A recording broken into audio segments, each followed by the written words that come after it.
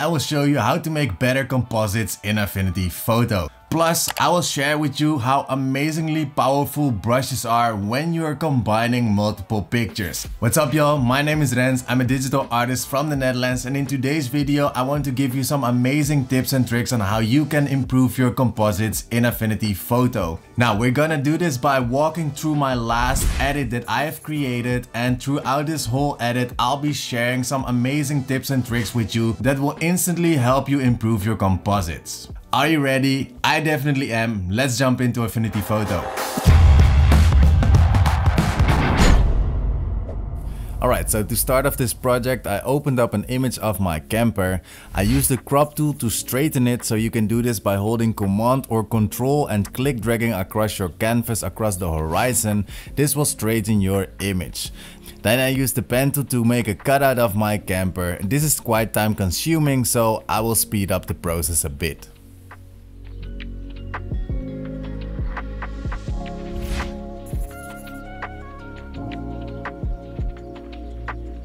Once that was done, I created a fill layer and used the gradient tool to create some night sky that I will use later.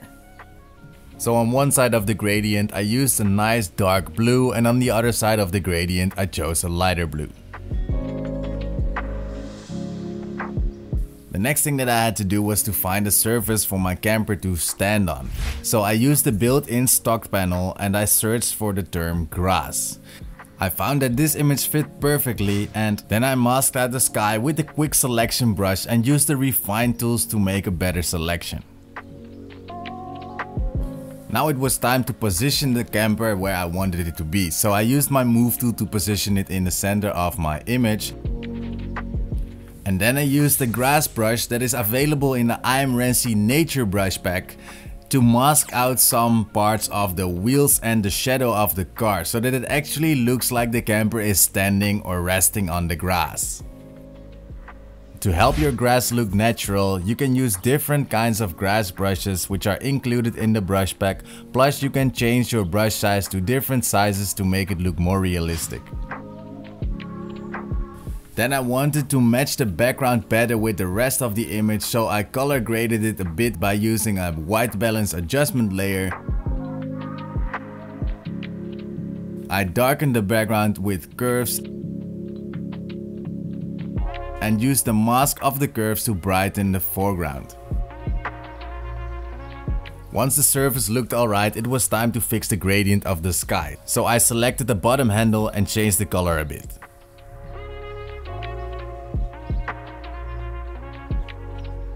Now it was time to add some different elements to the image. So at first I wanted to add a skyline or some city kind of thing at the far background of the image, but then I decided to ditch that idea and to find some rock to put in the foreground. For this, of course, I used the inbuilt stock panel. Once I found my rock image, I made a selection using the quick selection tool. I masked out one rock and use the grass brush to make it blend in with the grass better as well, just like the camper. Next step, add a moon.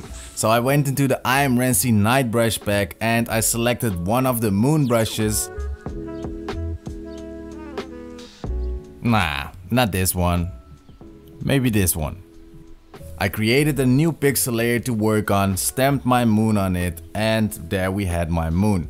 Of course you can pick any color of your moon, but if you want it to be realistic, I highly recommend you to choose white or some color close to white. Now, same as for the northern lights, you can add the northern lights by first creating a new pixel layer, then go to your color picker and pick any soft green color. Pick your northern light brush that you like, there are 4 included in the IAMRENSI Night Brush Pack. Then go to the middle of your canvas, click once and then choose the move tool to reposition your northern lights.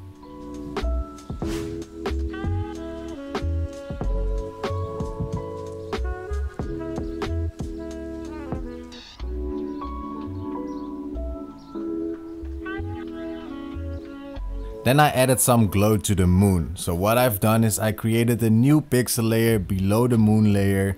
I used a soft round brush, clicked once and then reduced the opacity to create a nice soft glow.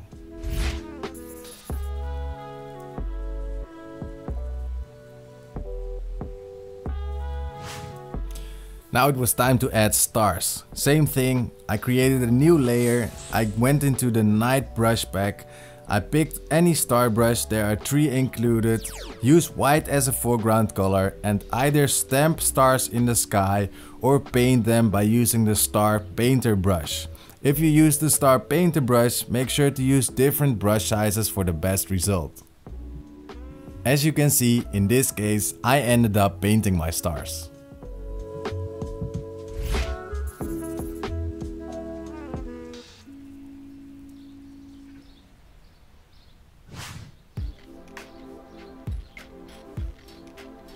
I figured I wanted some nice bright edge along the mountain range, so I brightened up the bottom handle of the gradient to get this effect. Then it was time to drag in some other subjects, so I went into my asset panel and went into the B-Day challenge asset pack and found this Rens character to drag onto my canvas. Now, these assets are used to create and participate in the IAMRENSI birthday challenge, so if you haven't participated yet, make sure to join because you can win amazing prizes including all of the brush packs that I'm currently showing you and my signature course called The Art of Photo Manipulation. So after this video, have a look at the description box and find the link to join the challenge. Alright, time to get my dog. Well, technically it's not my dog yet, but in the future I would love to get a dog to accompany on my travels. And his name is gonna be Buddy, so let's call him Buddy from now on. Since Buddy is on a white background, I simply use the flood select tool and the refine button to cut him out from the background.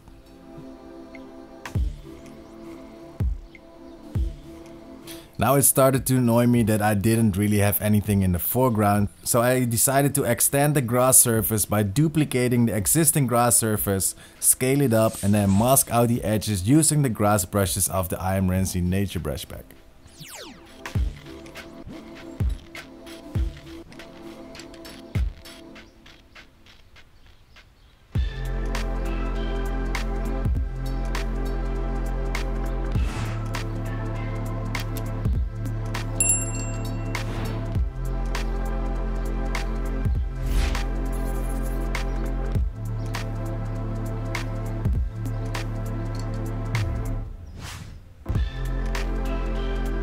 Of course the grass was still way too green, so I decided to color grade it a bit with a white balance adjustment layer and then darkened it with a brightness and contrast adjustment layer.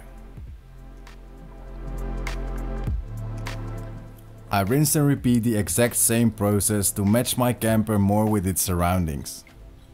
Except for the darkening, this time I used curves.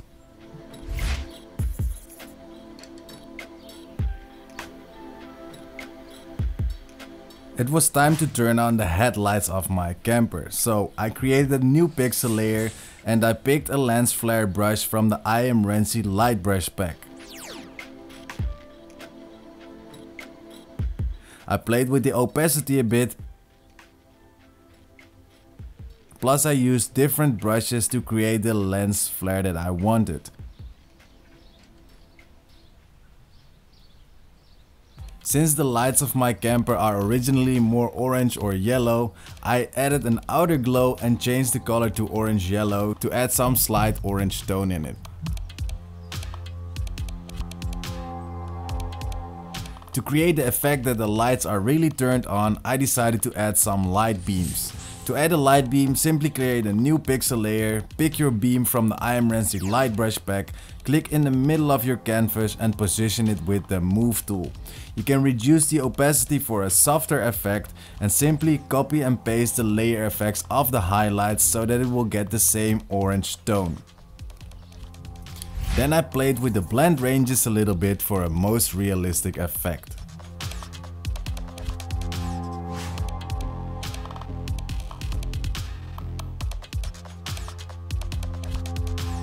Once that was done, it was time to match myself with the surroundings. So I darkened myself with the curves. Well, I kind of messed it up, so I deleted this later. And once again use the white balance adjustment layer to do some simple color corrections.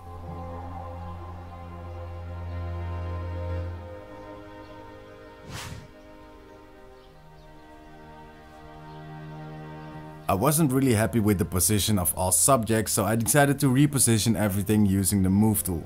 The camper, Rens, the rock and the dog.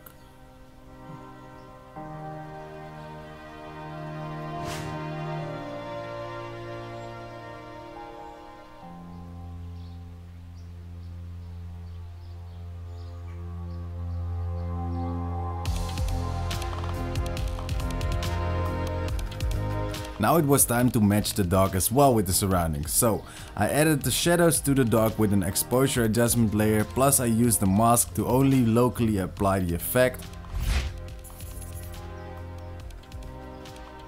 Then I did the same to add shadows to the rock. I added an exposure adjustment layer and also used the mask to locally apply these shadows.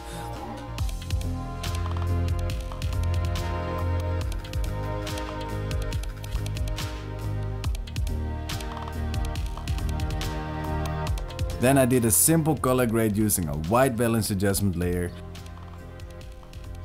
Added the highlights with some bright orange fill layer, including blend ranges to make it look more realistic.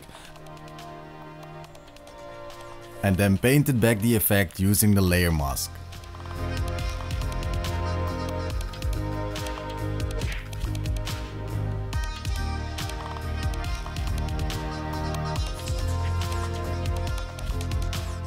I desaturated the dog with a vibrance adjustment layer and then darkened the dog with the curves. I messed up the highlights, but I will fix this just in a bit. To match the rock better with the surroundings, I decided to increase the contrast with the levels adjustment layer. And I then added shadows with the new pixel layer and the black brush so that the shadows of the rock actually would make sense. Now I corrected the mistakes that I made earlier with the highlights of the dog.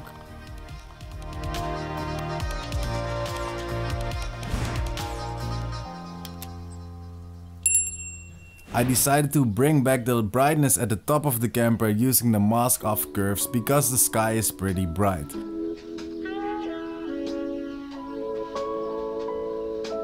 Then I darkened the bottom part of the camper using an exposure adjustment layer plus a mask. And added shadows below the camper using exposure plus a mask plus blend ranges.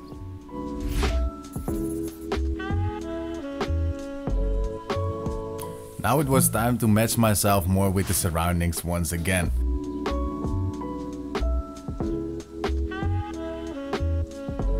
So I darkened myself with an exposure adjustment layer.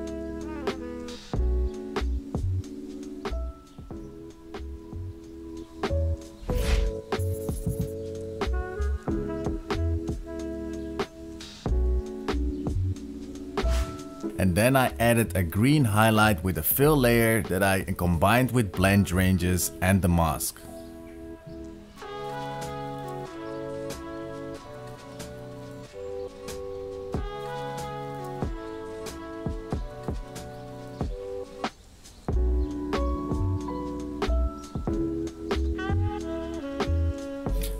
I felt there was something missing in the sky, so I added a comet using the IAMRENSI Night Brush Pack. Included is a comet brush which is very easy to use. Simply select the comet brush from the Night Brush Pack and click once in the screen. Position it with the move tool and add an outer glow for an orange tint.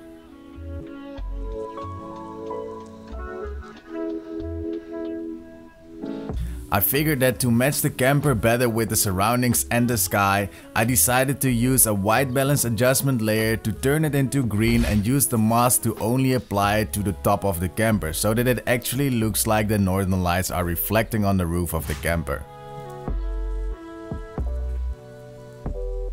To create some atmosphere, I decided to use my IAMRENSI cloud brushes, which you can find in the cloud brush pack, to add some atmosphere using fog and haze. I also wanted to make the mountains pop more, so I added some bright light near the mountain tops using a new pixel layer and the soft white brush.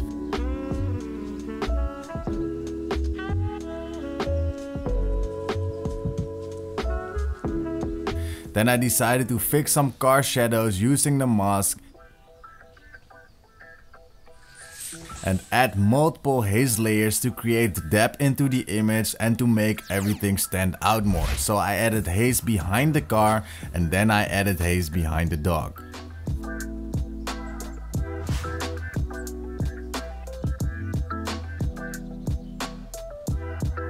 To make the light of the car interact more with the surroundings, I decided to add in some light on the surface with some orange brush and use some blend ranges to make it look more realistic.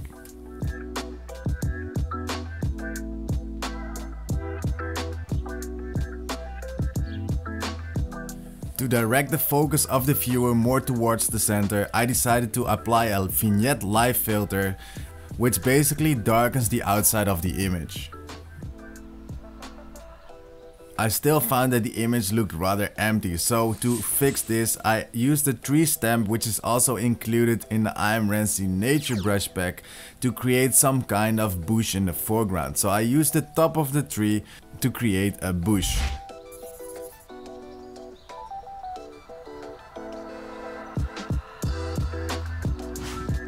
I darkened it with exposure. I added highlights of the car with an orange brush and blend ranges. And then I blurred it with a Gaussian blur to make it look like it was actually in the foreground.